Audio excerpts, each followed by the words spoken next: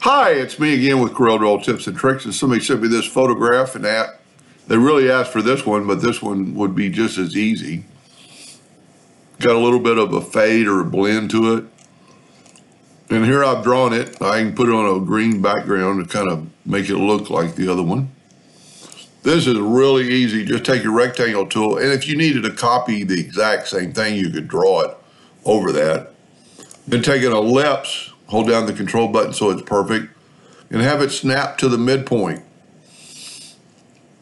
You could make it a little bit larger if you needed to by holding down the shift key and have it grow from the center. Then just select them both and weld them. Now you have that shape.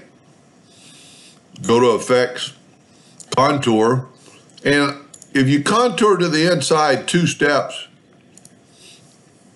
it makes the inner one look a little funny. So my suggestion would be to contour to the outside. It's a little bit more realistic looking. You really don't have to ungroup it or anything, and we're going to take the Smart Fill tool and fill that in with a blue.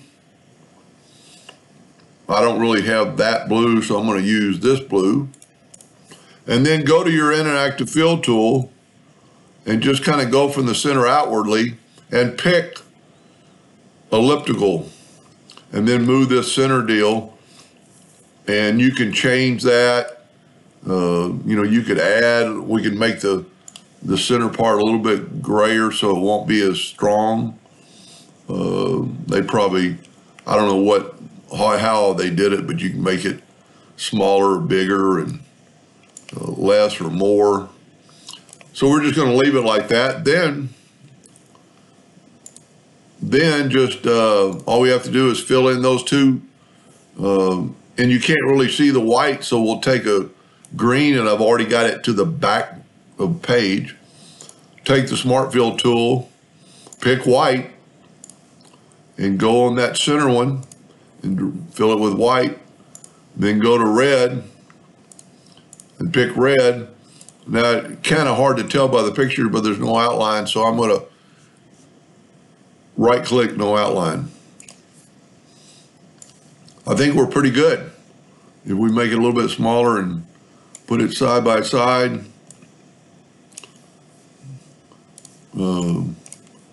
maybe their circle's a little bit bigger, but I don't really think they were wanting the exact thing. They were just wanting to know how to kind of do that. There should be a little bit of more of a fade in there. It's almost overpowering. You could take the transformation docker and, well, no, you won't want to do that with a green background. But you can always, what I like about this, you can always take the Interactive Fill tool and you can still change it. And you can change your slide bar to make it more or less. And there's quite a bit of control you have. Anyway, I hope that helped them a little bit. Thank you for watching.